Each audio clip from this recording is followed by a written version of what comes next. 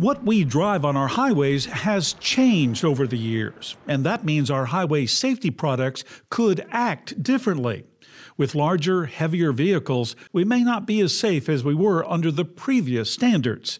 That's why the new MASH standards are now in effect. MASH is the Manual for Assessing Safety Hardware, and it basically describes how we should conduct evaluation of roadside safety devices.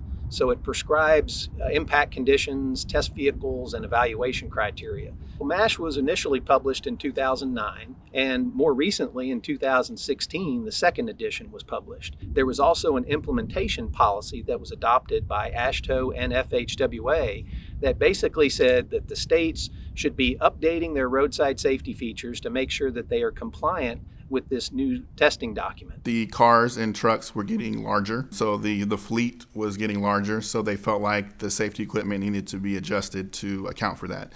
So all the testing now requires a 5,000-pound pickup truck for TL3 testing, and the car got a little heavier as well to account for the heavier vehicles, make sure we're capturing the biggest percentage of the vehicles that are on the road. TxDOT has been crash testing to MASH since the very beginning of when it was published. So it seemed very natural for us to have this project to just go ahead and crash test the rest of the systems we had to the MASH standard. TxDOT has been a leader in roadside safety for decades, and they continue that role.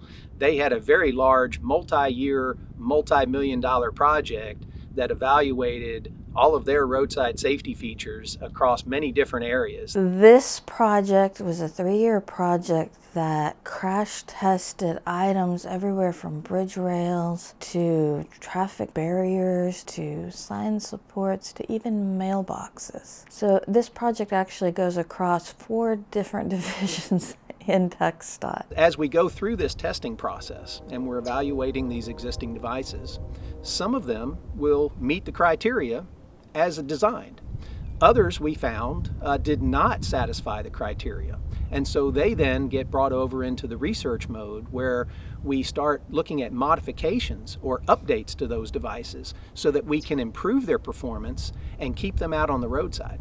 Within the bridge division, everything we crash tested basically had little to no modification to what we currently use, and it successfully met the MASH standards. For more information and to find the publications for this project, please visit the TxDOT Research Library at the link shown below.